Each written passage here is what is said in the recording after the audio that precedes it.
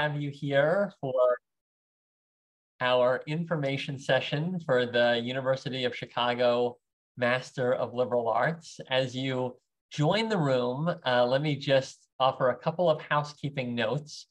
First, you are already role models in having your screens on. It's something that we encourage in the program and something that we encourage in our information sessions. We try to have these regularly and keep them small for the purpose of truly having interactivity. And so visual is just one of those ways of interacting. And as we come toward the second part of the information session, we'll also be encouraging your direct questions or your chatting in your questions. So we see you and we look forward to hearing you in a little bit. And then I do want to note that this webinar is recorded. A lot of the people who register ask for the video because they can't make the live time. And so we found that to be a really useful way to ensure that it's accessible. And so we hope that you're all comfortable with that, and just wanted to make sure that we're respecting your knowledge of the recording. Well, let me get started. It is a wonderful day at the University of Chicago, although I will say at this moment, as many of you may know, it is a little bit hazier than it appears here because our climate is under change, as is well known across many divisions in our university. But the reason that we like to start with this photo is because it does represent the place where the big ideas of this university are emanating from. And even though this is a primarily online program with a residential seminar opportunity, this place is very special. And you will regularly hear about Hyde Park, feel Hyde Park, and know the intellectual culture that comes from this setting in everything that we do. So I will just give you a quick roadmap of what we're going to be journeying through in the next hour. We will be having a brief welcome. We're then going to hear a snapshot of the Master of Liberal Arts. We're going to talk specifically about the how, the learning journey. And then I'll turn it over to my colleague to talk about timeline and details. And most importantly, we'll come to your questions. And so starting with that welcome, I'll begin by sharing that I'm Seth Green. And on an evening like this one, I'm especially grateful and proud to say that I'm the Dean of the University of Chicago's Graham School.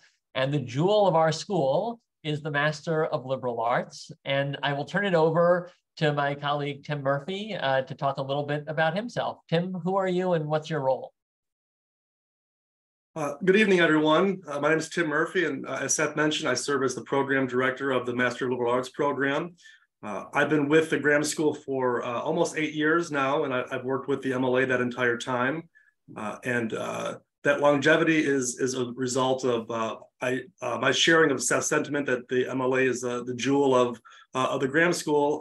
Prior to joining Graham, I was a student at UChicago. I did my undergraduate here and took a master's a few years after that in American history. And so I might have a special insight when I say that from where I sit, I think that the MLA offers and represents really the best of what a UChicago education ought to be. And so I'm excited to get into some of those details here shortly. Wonderful. We have a student among us. Beth has been a student in the Master of Liberal Arts and is about halfway through, if I recall our conversation correctly. And so do you want to just share a little bit about yourself and your world outside of being a student? Sure, absolutely. Yeah, as Seth mentioned, I have been in the ML program since September, and I'm about halfway through it. Outside, I started my, I have a background in journalism and then an MBA from an education standpoint, but have worked in across industries from real estate, education, technology, leading investor relations practices, and serving as chief of staff and chief administrative officer for a number of companies. So a business background, and have found, which we'll talk about later, a good connection and how that's helped me even be a better leader. So it's helped in that sense. But that's my background. Thank you so much, Beth. And our final introduction, our Director of Recruitment, Carrie Dempsey. That said, I'm Carrie, and I'm Director of Recruitment here for the MLA program. I am a newer addition to the Graham team. I joined at the beginning of this calendar year, and I came over to Graham School because I'm just truly passionate about a liberal arts education. I feel it nurtures a broader way of thinking that's critical in both our personal and professional lives, and I love that every day I have the opportunity to serve as a bit of a bridge helping new learners find our program. Well, you will hear from everyone over the course of this conversation, but I will move us into the MLA snapshot, and I will start by offering a bit of an overview and then turn to Beth and Tim to give much more tangibility given their roles and depth. So let me start by saying why we have a Master of Liberal Arts. I assume you already caught that this is an advanced studies in the liberal arts. But why we use the liberal arts is because we really believe that it remains the way for individuals to deeply understand themselves, society, and how they can interact in the context of their professional and personal life. And so what we hope is that by, for example, reading great books across time and space, looking at the latest advances in the sciences and going deep into research in the social sciences in areas as far afield as behavioral economics and how to think about new evolutions, what we can ultimately do is help people to become better leaders, better problem solvers, and better communicators. And that process of taking immense amounts of information across time and space and across disciplines, and being able to really figure out what matters and how to make the strongest argument that that is a leadership skill and a problem-solving skill and a communication skill that will serve you in any walk of life and across all areas of what you may want to achieve. And the result of that orientation is that this is a degree that is especially focus, and I'll talk about this in a moment, on people that have often 2 or 3 decades of experience and are looking for that opportunity to really have a boot camp to really re-energize their mind and sharpen their skill set. We are in this transformative education in a transforming world. And one of the reasons that we're so passionate about this form of graduate education at the University of Chicago is that most of the technical skills are changing rapidly. So if we look at what's happening with artificial intelligence, with the many ways that we right now in Chicago are experiencing change in our climate, what we're seeing is a rapidly changing environment around us. And what we believe is that increasingly, it will not be the just technical skill that you have, maybe to code or to look at a finance document, but the combination of that with the ability to think deeply, creatively, and innovatively. And that what separates us, for example, from the AI pattern recognition is the ability to come up with novel thought and actually exercise that in new ways. And being in a setting that is as transformative as the university really does allow you, when you're across all these disciplines, to really hone those muscles that will then go on to fuel your personal and professional growth. And so I'll just share that as we've thought about the kind of 3 outcomes of this degree, we think about sharpening your literal toolkit, synthetic thinking, meaning the ability to take a lot of information and synthesize it. Critical thinking, writing, presenting, and adaptive leadership are one domain. A second is that you have the opportunity, and we'll talk about this in the learning journey, to specialize within the Master of Liberal Arts and to have a focus that could specifically expand your expertise. For example, in ethics and leadership, or a new concentration just introduced because of the number of tech entrepreneurs that have come into the degree that have been asking for more at this intersection of tech and society, is a whole new concentration that allows you to really look at the why that is so undiscovered as we are moving quickly forward in the what of technology. And then most importantly, for many people, you join a community, and that community is of peers that are also accomplished and that are looking forward to thinking about how they use their intellectual talents to really drive impact in the world. And so I'll just mention one more detail before we come to talking with Tim and Beth, who this is for. We find that while every MLA student has a distinct story, there are some common attributes.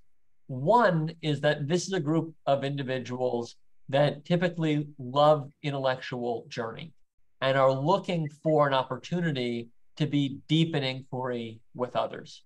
A second is that this is a group that is often already with a significant level of education and accomplishment. So a strong majority have a graduate degree already, often in an area like an MBA or an MD or a JD. And what they're really looking to do, often 20 years after that degree, is think about how do I now take this to another level and think about this in a complex organization or in a complex system. Many have executive leadership roles, and then you see the average years of professional experience. And most importantly for us is what attributes our students across the university, and especially in the MLA, bring. That this is a degree for people that are deeply curious, that want to investigate the world, that want to do that in a rigorous way, and that want to do it in a way that is both innovative and collaborative. So that is a lot of description conceptually. But the reason that we have these information sessions most of all, because much of that you can probably see on the website, is that we want to do this in discussion with people that are actually both in the degree itself and who are right alongside them. And so I'm going to take down my screen for a moment because I wanted to bring in Tim and Beth. And Beth, I'm going to start with you. Can you talk about why you chose to pursue the Master of Liberal Arts and how you see it complementing your existing MBA? Absolutely. And your description actually was really spot on. I mean, I couldn't have said it better of how it's fit to my life. The reason, and it's similar to when I went back and got my MBA, is it has changed. I was looking for the opportunity to expand my thinking. And it has done that. Like I've said, I'm about halfway through, and it just changing my perspective on how I see the world, especially in this day and age when the work worlds are so just turbulent is one word, but just a lot of change and a lot happening, and the ability to really think differently. And I think one of the words that you had on your list was curiosity, innovation, collaboration. And one of the things that this program does, and as I made the decision to think about it, is how to look at the world differently and outside my box of perspective. So broadening that, and from I'm in the leadership and ethics concentration, and how can I be a more courageous, working with people and leadership standpoint, and that's what this has done. I mean, that's the same thing. When I got my MBA, which was many, many years ago, it was life-changing. It changed the way, it was new language, but it was also more importantly, new thinking. And as we get more into the conversation about, how it's structured, I can even get more specifics of how I had to kind of jump in there and actually, be uncomfortable for a while I was doing that, or still do. Yeah. Well, and I'd love to build on that, Beth, because Tim, you've seen hundreds of students in the Master of Liberal Arts. And so, we hear from Beth this example of how it's really helping her to develop her ethical leadership. Talk about why you see others pursue the MLA and how you've seen it impact them. Sure. So I think it'll be most helpful to address that question by talking about different common categories of students that we have and sort of maybe the motivations for pursuing it. So the first category I would point to is leaders in tech, and you referenced this a little bit earlier. This group comes first to mind because I think it's if it's not the fastest, it's certainly a rapidly growing segment of our student body. And I'm thinking, for example, of one of our students who is the chief technology officer for the Dallas branch of the Federal Reserve, or another student in our program who is program head for the international tech consulting firm Wipro. So students like these tell us that in their day jobs, they're no longer doing coding or otherwise involved in the minutia of the technology they work with. Instead, as leaders in their field, their roles require them to think critically and to think ethically about their company's mission and the implications that technologies have on their client and on society writ large. I think they feel that they've mastered the how of technology, but they tell us in like their candidate statements in their application that they're pursuing the MLA to acquire a new perspective on their work and to gain critical thinking skills and ethical frameworks that enable them to consider bigger questions, the why questions of technology. So that's one bucket. Another bucket is business leaders, and this is going to echo much of Beth's excellent response. But they're another large segment of our student body. They're made up of accomplished executives and business leaders who come to the program for that cognitive boot camp that Seth referenced earlier. We have a student who, prior to joining the program, had served in a variety of director level positions in the pharmaceutical industry on the East Coast for companies like Johnson & Johnson and Catalent Pharma. So he's here to hone his critical thinking skills and sharpen his ability to see the big picture. And just the final one that I'll throw out is people who work in communication roles. So this is admittedly a bit of a catch-all grouping for students who work in fields as diverse as marketing, publishing, and strategic communications. Another one of our current students is an investigative reporter for the Chicago Tribune. So these types of students, unsurprisingly, are strong writers, but they're seeking to further hone their craft by writing in different subject areas across our interdisciplinary curriculum, and also hone their writing through guided reading of some of the masterpieces of the human literary tradition, both of which they'll receive in ample measure in the MLA program.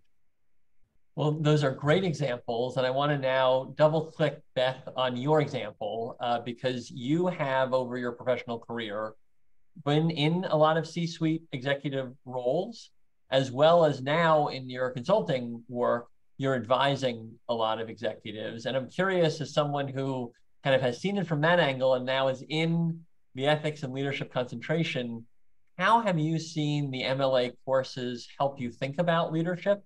And I mean, more broadly, if I can, why do you see the liberal arts education as valuable as a leadership tool? I mean, you've had an MBA, you've had these other examples of kind of leadership development. Why the liberal arts as, you know, an additional way to get there? A couple things, and then adding on to what Tim said too, is that it's helped me question. And I think, as a leader, I think that's really important, or when you're working with people, or just when you're existing in the world as well, but to question your thinking. Yeah. I think we sometimes, at certain times in your life, you get stuck in, that what I know what I've been in this world, I understand it, but you realize that there's stuff you don't know. And it makes you, instead of, I have a journalism undergrad, and then I went and got my MBA sometime later, and then have worked in, as you mentioned, in different worlds, different industries. But I never had like the Socratic approach. That wasn't something that you do an MBA. You're doing an operations class or doing a cash flow, whatever, but you don't, it's really pushing you to think, go outside your comfort zone. I mean, one of my first class I took was some versions of the apocalypse, which is, not something I work on an everyday basis. But then I took a leadership class, and I just recently did an AI residential program. And you have to not just, when you answer something, when you're in this group of folks, if we'll talk about that at some point, who's in, your other your peers in the classroom and your professors, is you can't just say, oh, this is the answer. You have to think. And that was one of the things that I had to get comfortable with is, you're used to being in a work environment where you sometimes know the answer, you've done it for a while, so you're comfortable in that sense. But this is really an example where you have to step out of that comfort zone and think and to really go deeper, and you go in depth, and as Tim mentioned or Seth mentioned about deep reading or writing, and that's another thing. It just you're a better thinker, and that's served me well in the program. And then also my peers, and then I can talk to the professors as well. But you just learn from everybody. They're so smart and so accomplished and so supportive. I mean, it's it's the classes, which I think we'll talk about a little bit, the structure, but the way the class structure is, you just really feel, you can feel yourself growing from the beginning of the class to each end. So good experience in that sense. Well, and Tim, just to take this broader lens again, as someone who sees across our students, how have you seen individuals grow in the MLA? So my initial response to that would be to speak to the confidence students gain.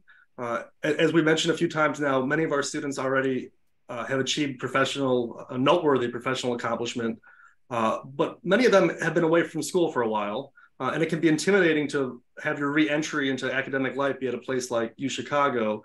So it's rewarding from my perspective to see students in the beginning of their MLA journey who are like a little nervous about enrolling in their first class in poetry or literature, only to see them thrive in that class and their subsequent classes. And then those students are the first ones to sign up for a neuroscience course 2 or 3 quarters down the road. So confidence is the first thing I would speak to, but I'll give you a more concrete example that springs to mind as well. We have a profile on our website of a recent alum named Omer Imtiaz. He's a director at PricewaterhouseCoopers, and he generously credits the MLA for helping in part for him landing that role. And prior to the MLA, he had a very technical skill set. His background was in computer programming. And he talks about how his MLA education opened up new opportunities for him because it so dramatically improved his critical thinking and communication skills. So at PwC, he often finds himself he refers to as sort of this translator role between his clients and them expressing what their needs are, and then his team of analysts and consultants who are going to try and deliver for those clients. So those two camps, they think in very different ways and they speak in very different terms. And Omer credits the interdisciplinary MLA curriculum with helping him be comfortable in those different settings, which ensure that his team of specialists will provide the best service to the clients, which is especially important when the clients don't always articulate their needs in the terms that his analysts use. Well, great examples. I am going to now bring us back into the PowerPoint because we're going to move from our why in terms of the MLA into the how, the learning journey.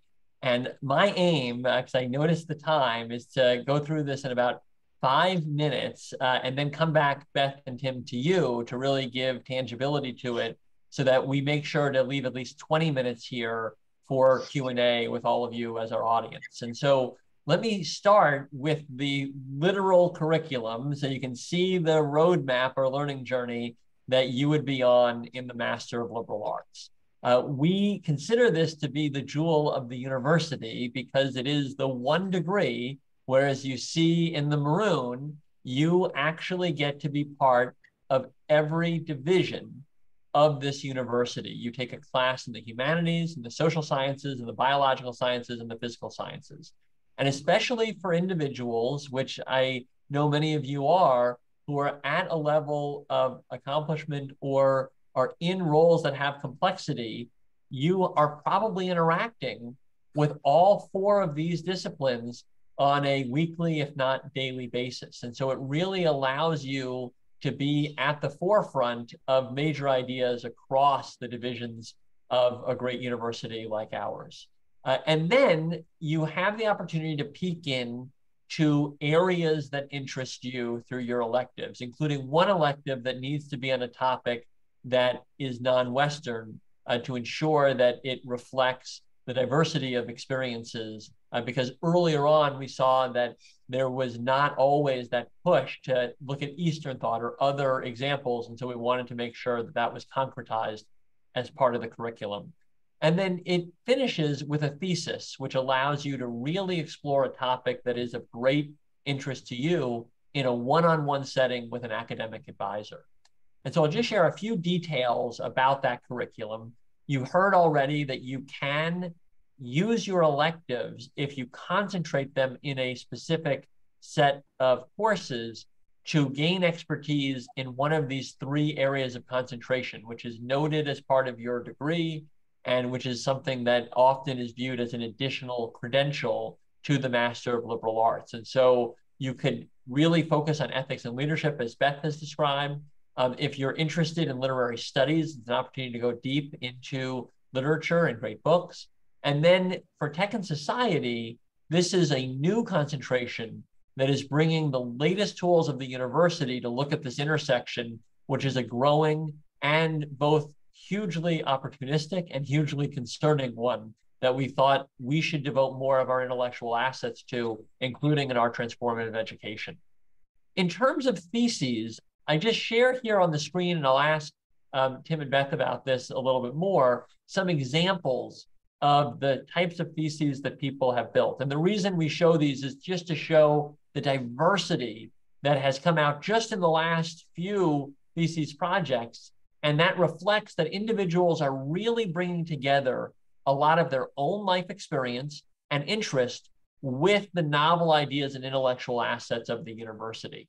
And so it's a great way for you, if there's something you've wanted to investigate, to have an opportunity to do that in a setting with real guidance and support. I also want to talk briefly about the really distinct character of a UChicago classroom. And you see some of the attributes here. You have faculty that are skilled facilitators. They are there to actually engage in Socratic conversation. We do hold them over Zoom, although I want to make clear that there are some online programs that are asynchronous and where you're either on a recording or in a big room. We are exactly the opposite. This is actually a larger room than we would allow for any of our classrooms, because we cap all classes at 20. And I think Beth will speak to this. We overwhelmingly end up at 12 to 15, which is our target, because we want everyone to be a contributor as well as a learner. And even though you're on Zoom for most of your classes, and we'll talk about the residential seminar, which is an alternative, you are in a room where you are a huge part of the wisdom and the interaction. And so we find that that really has a different experience than what you might hear about in other online forums. And it's part of our DNA as a university that we believe that knowledge happens when people are interacting. And indeed, one of the contributors to this, who I just so admire, Mortimer Adler, has a great quote that a lecture has a habit of going from the notes of the professor to the notes of the student without ever being in the mind of either. And he talks all about the need for everything to happen in an interactive form where you're not conveying knowledge, you're discovering together. And that really is the ethos and belief system that we aim to have in our classes with our exchange of ideas.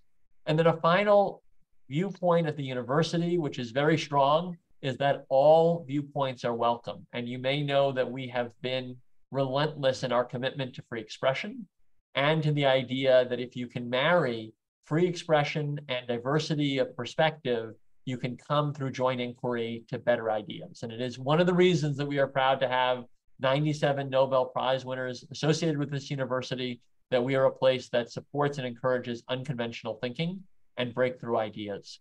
And I'll just share that those are the faculty that you will be in the classroom with. This is a program where we have our faculty that are teaching the program. These are tenured faculty that are eminent scholars. But the reason that they elect to teach at Graham and that we select them for the honor of being part of the Master of Liberal Arts is because they are deeply committed to lifelong learning, and they believe powerfully in transformative education. And so these are people that are eminent scholars, but also gifted educators. With that, I'll just mention that if you are wondering how you could be on that beautiful campus that you saw earlier, in addition to the online format, which is the dominant way that people pursue their Master of Liberal Arts, there is an option that you can take each September, which is the autumn quarter, and each spring quarter, where you can be part of a residential seminar and accomplish a full course in the context of a week with a little bit of pre-work and a little bit of post-work. And it means that you can be in person for that course.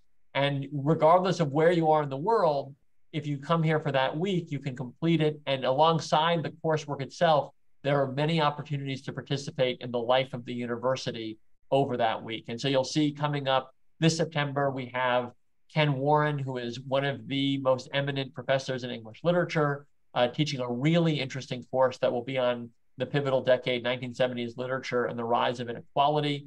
It will actually poke some fun at our own university, because at this time, Milton Friedman is popularizing an idea related to capitalism. And at the same time, many people in literature are using literature to question that idea. And so he will be exploring that through that decade. And part of his interest is that he believes many of these ideas continue to be very relevant to literature and economics today.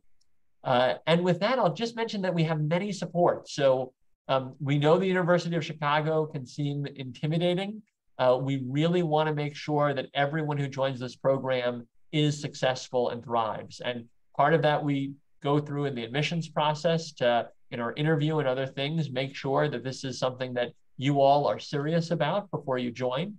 If you are, what we are committed to is making sure that you're going to be successful in this program. And that includes academic advising that is top-notch, writing support by a woman, Millie Ray, who I think is someone who I constantly learn from about writing and how to do it better.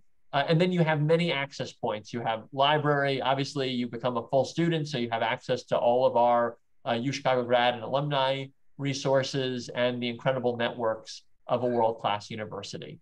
But enough from me. We are here with two people that actually have experienced this. And so, Beth, I want to start again with you. You're now halfway through the program, as we discussed, and we'd love to hear about your journey and what this educational experience is like for you. And also, you mentioned this a little bit earlier, who else is in the classroom with you? Yeah, and it's, I guess, to start with the classroom experience. As you mentioned, it's a great size, and it's so funny. I did a climate and pollution class, which is relevant for today.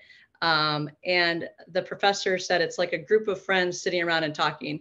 It's much more than that, but it's a topic that I know people were nervous about coming in, because one of the things that you do is you read scientific papers and you have to talk about them. You have to distill the information. And from the beginning, you're a little nervous about doing that. But by the end, you're having very in-depth conversations about pretty expansive topics that you didn't know anything about before, but in a way where you're supporting your peers and the fact of having this conversation.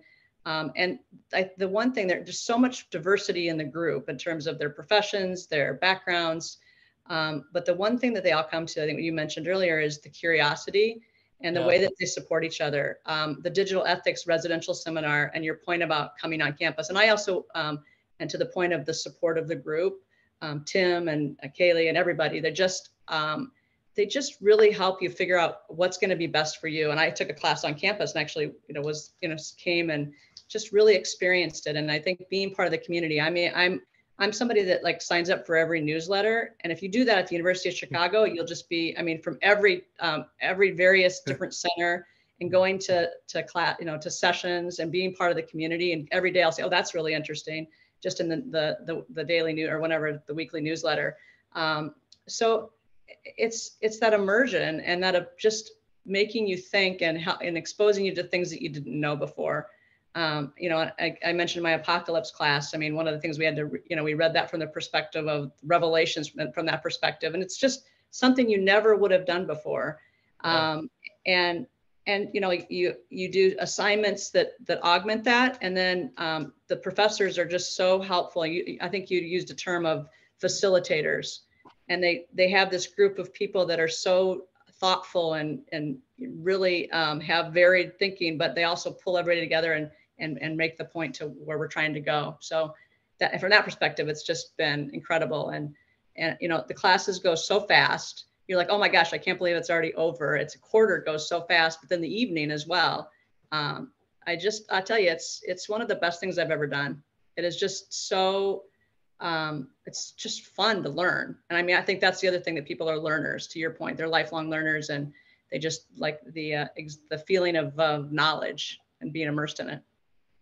Well, and that is a beautiful, I think, endorsement of the type of classroom. And I mean, Tim, anything you want to add on what makes the classroom here distinctive?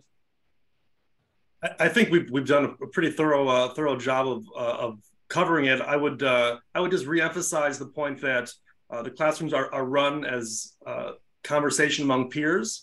And our students learn just as much from each other as they do from the eminent faculty member teaching it, because the students come from different backgrounds and different prior trainings and different ways of thinking. And that diversity of mindsets in a room thinking about the same problem results in really enriching conversations. And the other point that I would just reemphasize again is that the faculty, as a result of these wonderful conversations that are happening around the seminar table or the Zoom room, the faculty are just as eager to be a part of that learning experience as the students are. Often we have more faculty who express interest in teaching than we have slots for them in a given year, because word's gotten out that MLA students are bringing fresh perspectives to these topics. And the faculty often have so much fun with teaching MLA students that they'll use an MLA classroom to test drive a new topic or a new idea or book project that they want to get a diverse set of opinions on before they execute on that. And I can think of a couple examples off the top of my head that underscore that point. But I think that as a result of the wonderful faculty and of course, again, the community of peers, the classroom is a real magical place. And as Dean, I'll just echo what Tim mentions here, because I get lobbied regularly by faculty who want to be able to teach. And a lot of times it's because they see a real mutuality with their own work. So I'm thinking of Peggy Mason, who's writing a trade press book. And, you know, she's written a lot of incredible, eminent journal articles and, you know, books for the scientific community. But who she's really aiming toward in this new endeavor is a kind of really informed and educated public that are generalists. And that is the MLA audience, because, you know, you're not necessarily a neuroscientist when you take the MLA. So how can she bring these ideas in an accessible way to a really smart audience, right? And so that happens all the time where, you know, faculty see this really as an incredible opportunity, because they may be domain experts and teach graduate level in their own areas where they're with students who have all these prerequisites, but they actually engage and embrace the challenge of how do I bring these ideas to a really smart group, but that isn't with all of these prerequisite knowledge for, you know, my physical sciences or biological sciences. And I took that. Yeah, go for it. I took that class last quarter. Oh, and yeah. The way that she did that too is that, and you made a point about, you know, there's a syllabus and a frame of articles, and it's not, you know, it's a manageable amount of reading and that. But it went the way the class did. Each class progressed a bit, and then she also, your point of afterwards asking us to get involved and really understanding her and her graduate assistant that was working with her as well, Silas, about really just immersive into their research. And it really pulls it all together, what you're trying to accomplish at the university. Well, so I'll make this last question for you both a power round question, because I know we want to get to the audience questions, and then we'll come back to you both. I know UChicago can seem intimidating. And Beth, I'm curious if you could just speak to how it felt to come back to the classroom after decades and do so at a place like UChicago, and whether or not the supports of the MLA were helpful in making that possible for you. Yeah, it was the first class. It was hard to, I mean, the point of making sure that, you know, you wanted to, that you were prepared, I guess. And that's the one thing. The other thing is that people come prepared. I mean, all the people do their readings. So it's that you, you know, just feeling comfortable, especially in that first class. And I think maybe Tim mentioned about confidence and understanding that you're not going to know, you're going to feel uncomfortable. And I think the team gets you ready, Tim and team and others, they, you know, and get you ready to understand that. And then the other students are there to support you. I mean, everybody's in the same boat. And you don't really know that right away at the first class, but as you talk to people, and especially as you progress throughout the quarter, especially your first quarter, and the professor, I mean, I had the opportunity at my first course with Professor Miller, where he just was there. And to your point of if you wanted to, you know, have an offline Zoom call or had a question, or the papers, the writing resource, or, you know, asking the other team just to be there. So you feel supported 100%. And that's the best part of it. Well, Tim, any final adds? For such a writing intensive program, we have incredible writing support in the form of Millie Ray, our writing advisor.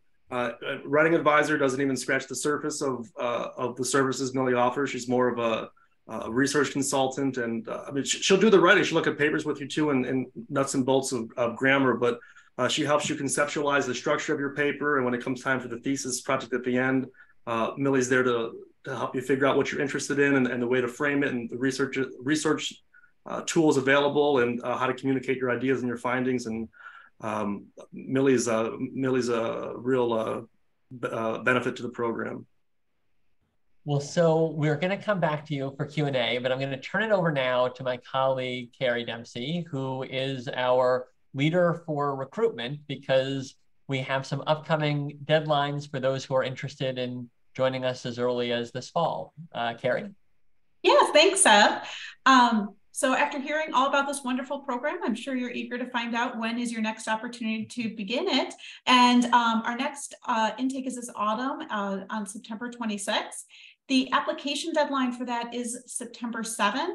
However, I know that sounds very far away, but there are quite a few steps in the application process. So we heavily encourage you to start the application soon. If you wait until September or late August to start this process, it's unlikely that you will be able to complete it by then. And as we look at the application process, the first item is a writing sample. The writing sample is about a 5-page document that we look for. And a lot of people use something that maybe they've written in another academic setting, or in their professional lives, sometimes a report that you wrote for work. We're willing to look at that to let you know if it will work for the application process or not. So you're welcome to send that to the admissions team, and we'll provide you feedback. If it's determined you don't have something readily available that you can use, some people will write a review of a play that they saw or a movie that they liked. So there are other options as well. The candidate statement is an incredibly important element of the application process. It allows us to understand why this program and what it means to you. So anytime you might have saved by repurposing something for the writing sample, we really encourage you to take that time and use it for your candidate statement. 2 letters of recommendation are necessary, either academic or professional. Sometimes it can take a little bit for those to come in. So if you're thinking about applying for the program, start having those conversations right now with people who may be willing to do this recommendation for you. And then transcripts are needed from every university that you attended. So even if you've completed a master's level program, we will also need those transcripts for your undergraduate experience. We'll also need a copy of your resume. If you don't meet the English proficiency requirements, you will need to submit those test scores. We do have a $75 application fee, but because all of you have joined the session tonight, we are willing to waive that for you. So just reach out to the team and we'll waive that in your application. And then once you submit your application, we will reach out to you to schedule an interview. And during that interview, you'll meet with Tim and a graduate of the program. And it's not a test of your knowledge of liberal arts. This is more just getting to know you better, further understanding why you feel this program is a good fit for you, and maybe asking any questions that weren't clear in your application. And then in terms of tuition and financial aid, a few things I wanted to highlight. One is that there are some merit scholarships available. We encourage you to submit your application as early as possible if you do want to be considered for those. Federal financial aid can be used for the program if you are taking 2 or more courses in any given quarter. If you are looking to take just 1 course in a quarter, you can explore private loans for that. And then we heavily encourage all of our students to explore if their employer offers tuition reimbursement benefits. So many organizations offer them and people don't know that they're there. So if you're thinking about the program and you're admitted to the program, please reach out to your HR teams to understand that better. Well, so we have come to the moment that we have long promised, which is questions. And so I'm gonna stop sharing this screen so that we can see all of you. And we are eager to answer your questions. There are at least three ways that you can endeavor your question. One is that in the chat, you can feel free to put in your question. Two is that if you raise your hand using the reactions tab, so if you press on that reactions in your bottom right-hand corner and then press raised hand, we can call on you. And a third, because we really want this to be interactive, is please unmute yourself if you're so inclined and just begin your question. And I see, Lee, you may be unmuted. Is that a sign of a question? Well, that was pretty bold of me, but since I'm called on, I'll ask a question. Great. I wanted to talk about the emphasis, the three options on emphasis, and kind of the merits of that. I guess was I interpreting correctly that if you were going to do the literary emphasis, all your electives would be in literary, or how does that work sort of procedurally? Yeah, I mean, Tim, do you want to start on that?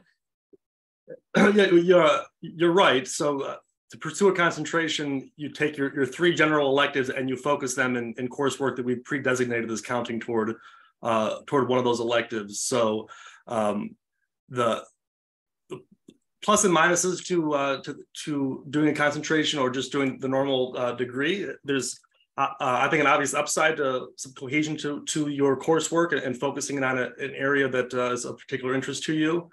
But also an upside to doing, leaving your general electives to pursue whatever happens to be most interesting in any given quarter.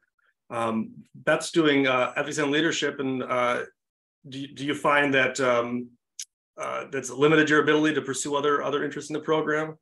No, because not at all. Because first of all, your core classes are so much variety. But then I've taken two. I think the digital ethics class I took, and then I did a leadership class. That's the nice thing is you can look across the university, and for your electives, take classes in other areas. So I took one in the business school. But I had that balance too, like, because I'm interested in so much. I think that's the thing is like, there's just so many things to choose from. How do you limit it? So I feel it's been a good mix of, being able to, within the core classes, being able to get a variety of different classes and across the board, and then finding a little bit to concentrate on. And I'll just add on a theory side, the way that we think about this degree is that it's a deep investigation and that it allows you to look at major intersections in society. And so ethics and leadership is one example. It is something that is across so many different domains, right? Every industry, every different way of looking at the world. Look at tech and society as well, right? There's every part of our lives that's shaped by it. And the reason I share that is because what that means is that there are a lot of variations in course opportunities that fit within these concentrations. So it's much more open-ended than if you were to say be an accounting major or concentration. And there's a very set need for you to get a certain technical skill. And so even within the concentration, there is a pretty significant and expansive scope that you can still engage with. It doesn't mean that you don't have choices to make as a result, but it doesn't limit your choices as much as it may in some other majors or concentration experiences. I see a question in the chat. How many course options are available within a concentration each quarter? And I know, Tim, that part of that is what we offer, and then part to what Beth spoke to is that you can take up to 2 classes in the rest of the university. So, and then some of those can be designated toward the concentrations, but I'll let you share more. Yes, I think in any given quarter, for each concentration, there's at least one course option. This autumn we'll have 2 there'll be the 2 choices for ethics and leadership. And because it is an interdisciplinary program, sometimes one class could count for 2 different concentrations. So an example of that was last winter, we had a class taught by a classicist named David Ray. It was called World Wisdom Literature. And it looked for lessons of leadership in some of the great ancient texts. But because all those texts were literature in nature, that also counted for the literary studies concentration. Other questions that you may have, feel free to raise your hand or just unmute and ask. I had maybe a pedestrian question, but I was uncertain about it. Yeah. Sort of the pacing. So you take 9 courses, and if I'm working full time and maybe doing 3 courses, to do it in a year every term would be a heavy lift. Can I take 1 course and sort of spread it out over 3 years, or maybe take a summer and do it in 2.25 years? How does that work?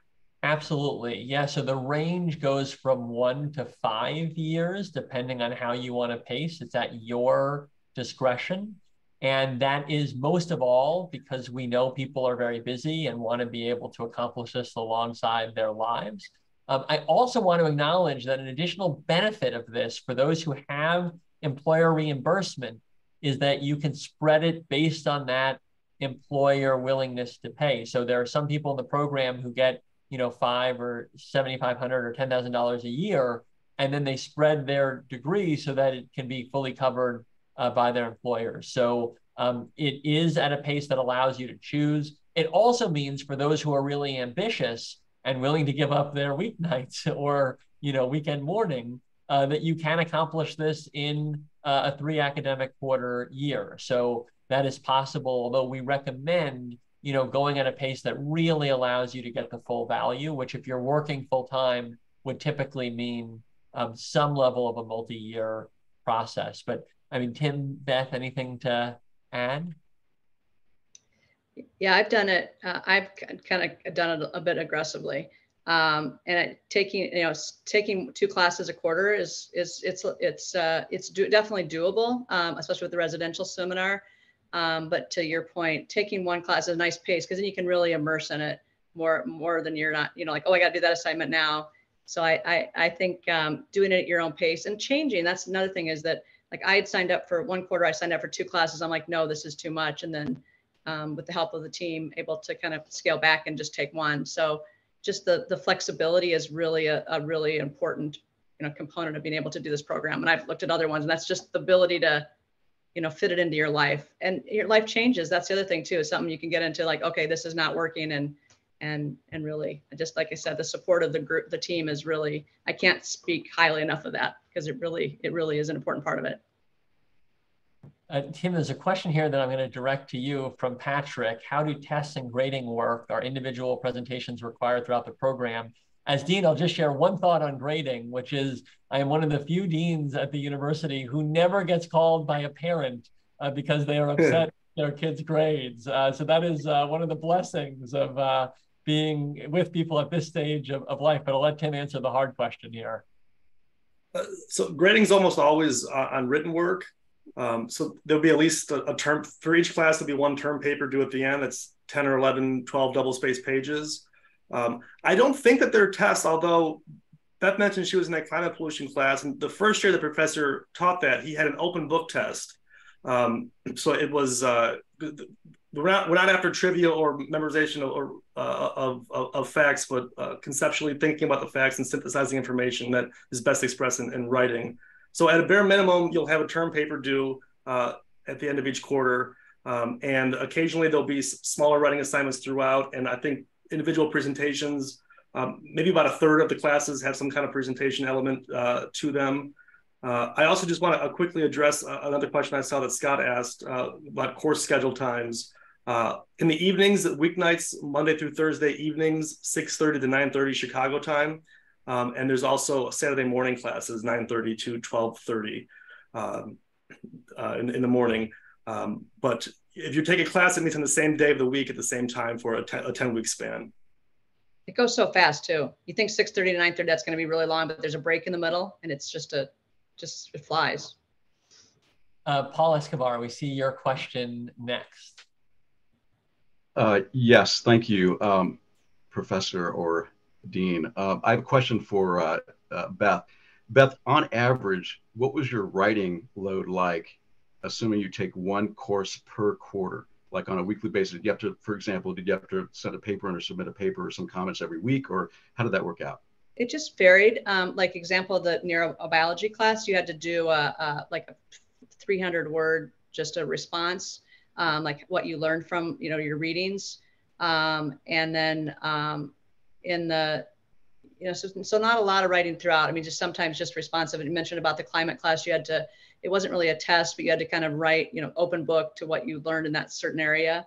So not, and then in the end, I think the apocalypse paper was maybe like 8 or 9 pages. And then the other one was like 10 or 12, 15 pages. So, but at the end, but throughout the week, not a lot of writing. It's more just reading, but not too much. I mean, it wasn't overwhelming amounts. Some classes had, like a literature class had a bit more. Josh, we see your hand.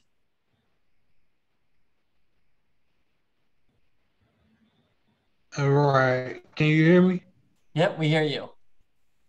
Okay. I was wondering, do you get to use the Gleacher Center as a student at the University of Chicago? Well, I mean, you have access to any of our buildings. There's maybe less that's actually, from a resource perspective, at Bleacher than on our Hyde Park campus, where like the big libraries and access to different resources may be. But yes, certainly Bleacher is, one of the buildings of the university, and you're a full student of the Because that little waiting room to the left that you go in when you first get in the door, there's like a lounge in there with coffee and stuff sometimes. Oh yeah, no. So I mean, any building, you're absolutely welcome, and you can use those to study in, and you will receive a university ID and all of those aspects of being a university student. Yeah, is the bus shuttle still working too? Because I haven't seen them lately, like running like water like it used to be. I don't know if it's just I haven't been over there every Well, day. So summer now they're lower, but during the academic year, absolutely, yeah, they're running actively, and I mean the courses overwhelmingly for this degree will be online, so you wouldn't necessarily need that to get to class, but the residential seminar is in person, and then there are certainly a lot of gatherings that you might want to come to Hyde Park for that are very available to you as a student. So those residential seminars, is that what we use the bus shuttle for to get there and back every day? You certainly Would that could. be that? Okay, you could. Okay. And I see, Brandon Spencer, you have a question about the experience of students that enter the program following undergrad. And that is rare, but it does happen. And I mean, Tim, I don't know if you want to talk to that example. It is rare, and the students that do follow that route usually have articulate a rationale for doing it so quickly out of undergrad. So an example would be somebody who studied business or finance as an undergrad and didn't have an opportunity to explore the humanities or the social sciences. So they come to us to try and round out that, the prior education.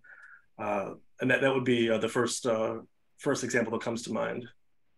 I see a question here from Scott Dawson about how many students are from outside Chicago. And Carrie, I'll turn it over to you because I know you actually have that data. I do. About a third of our students come from the Chicagoland area. So we do see students come from really all over the world. So we have about 2/3 of our learners who are admitted to the program come from elsewhere, either across the United States, but we also have them come from other countries. We had students from a couple of students from China, which was really interesting perspectives on, we had the climate conversations. It really expands the conversation, but from California, just really, that was a great thing about it. Well, I was fascinated in the American democracy class that Marco Garrido taught, that he had a number of students that were elsewhere in the world during that class. And it was just after January 6th, and they were talking about how it paralleled some of the things that were happening in Chile or other places. And so I was struck, and I know he was too, by, as a teacher, just being in a classroom where he was learning so much from his students and their alternative context to American democracy. We have appear to have fulfilled the questions. I also noticed that it is exactly 7, so the timing almost seems too perfect. Let me just offer, maybe Beth, because we're so grateful for you being here alongside your busy schedule and schoolwork. Any parting comment for everyone here, Beth, as they think about this opportunity? I said this before, it hands down the best thing, one of the best things I've ever done. I mean, I think about in my career, my MBA was, changed the trajectory of my career in a significant way, but I think the MLA program has changed the trajectory of my life. I mean, it really, I'm at a stage in my life where I want to learn in different ways and have different experiences. And I can't even tell you how much this has meant to me at this point. And I am so grateful, and of my classmates and my professors, the team that puts it all together. I'm happy to share more about it. And I can't even say, again, it's changed my life. Well, thank you so much for being here. Thank you all for being part of this. We really do want to be the place where life-changing transformative education happens. We believe the university has immense resources, and our role at Graham is to make sure people can really value them and be a part of them throughout their lives. So thank you for being part of our intellectual community tonight, and we look forward to continuing the conversation with all of you. Have good evenings, everyone. Thank you.